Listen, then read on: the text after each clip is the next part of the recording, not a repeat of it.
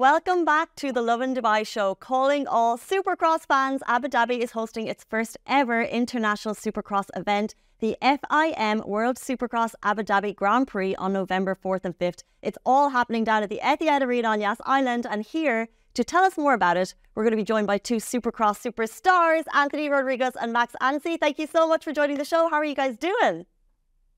Doing well, thank you. Cheers, Babazon. Thank you for having us. Not at all. I appreciate your time, guys. Welcome to the UAE. Have you had a chance to get out and get some practice ahead of the event? Yeah, we've been out. We managed to get out of the desert a little bit yesterday. We're feeling it. Anthony's had a good look around. Yeah, we're loving it here. What's the terrain like? What's it like going as fast as you can on the UAE dunes? Like, it must be pretty exhilarating.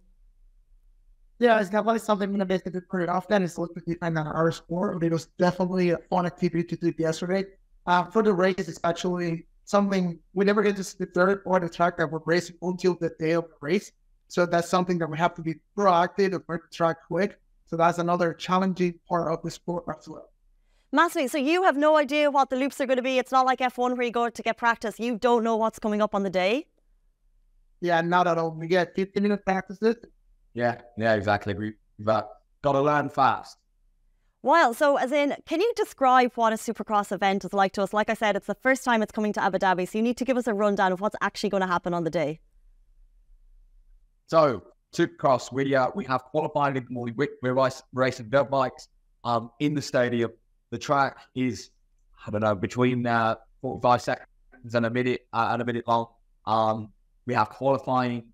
And then we go into our races, our main event races. There's big showing between all of that. There's pyrotechnics, DJs, freestyle events, and then the 20 of the best, the world's fastest Supercross racers in the 250 and 450 class go racing it, and we try and go as fast as we can and not crash and end up getting to the finish line. That front place. There's jumps and a track. We've got the three main events. It's going to be very intense. A lot of hard racing. Unlike an F1 or car racing, it's contacts allowed in our sport. So that's the way we move forward and pass guys.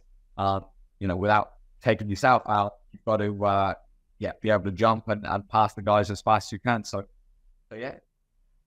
I'm going to stop you right there. You're allowed contact in the middle of this race. What speeds are you going? You're saying the bikes are allowed to touch? You're allowed to push people out of the way? Yes, to an extent. There was a limit to it. There's rules to it. You can do what's called a block pass. You cannot do what's called a T-bone. A block pass is where you cut the guy's line. So basically, you're making him brake.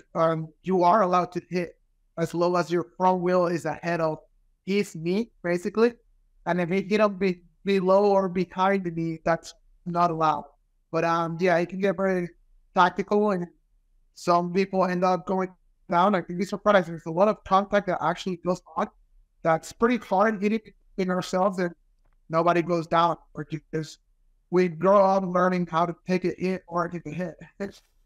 So what would your strategy, if you make it to the top 20, what would your strategy be for that final race? Are you just saying go as fast and hard as I can? Are you looking at other competitors? Are you planning to bring someone down? Like, are you guys rivals or are you mates on the track? It's the start. The start is very important. Now, unlike a car race, even if you qualify first, you start on a straight line. So we start on grid straight instead of having first place clearly ahead. Some of the line selection gate could be better for a guy who qualifies first, but that guy still is not guaranteed to get first place start. So the fastest guy could be coming to the pack. It's get out the gate, get out the front, and try and sprint would be the easiest way, but that doesn't always happen. You've got to plan your passes and move forward and be smart and not do anything too silly. But in this intense sport, there's going to be clashes and people. There's carnage everywhere, so you've got to try and avoid that. So logical, but taking risks all at the same time. Love it. So you're in the UAE. We have epic terrain for motocross, for Supercross. How do you get into the sport? Like, how long have you guys been doing it to get to peak level? For anyone watching, if they want to join How do you get involved? Well, I'm a second generation racer. My dad gave me my first bike when I was 4 years old, and I've been doing it ever since. But it's not that difficult to get into it if you don't know about the sport. There's plenty of trainers out there. The community is very welcoming. So if you got questions to ask, just park next to the rider at the track and they'll lead the way.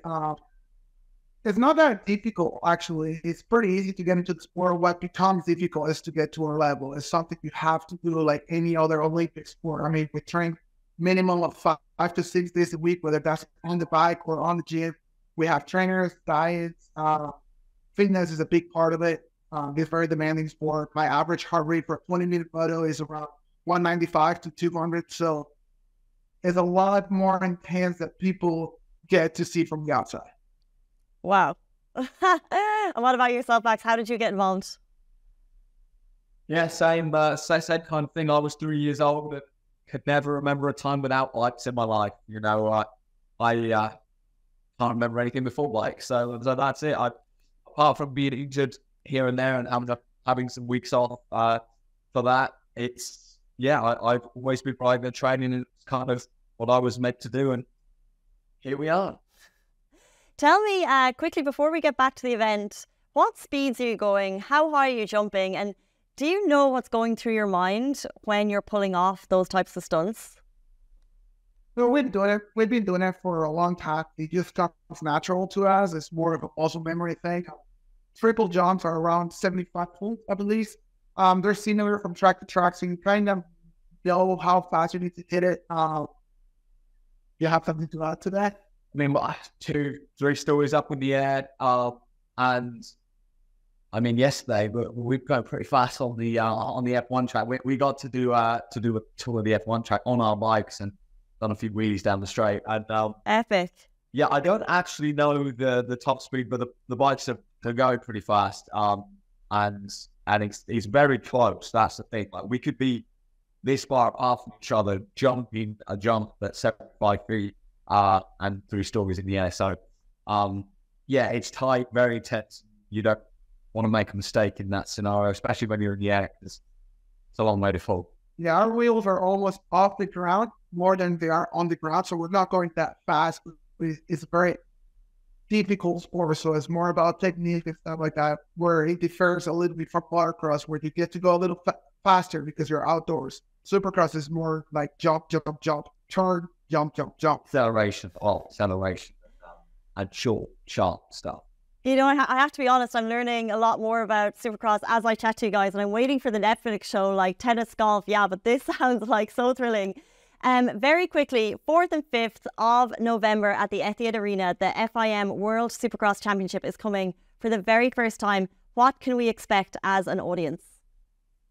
Oh, man, for you guys, it's going to be an intense, action-packed show for sure. There's our main event, which is the top 20 guys in the world, showcasing their skills here in Abu Dhabi, and being able to race at this level all around the world is pretty something special. There's pyrotechnics, and there's freestyle motocross, there's backflips and stuff involved with all of that. There's DJs.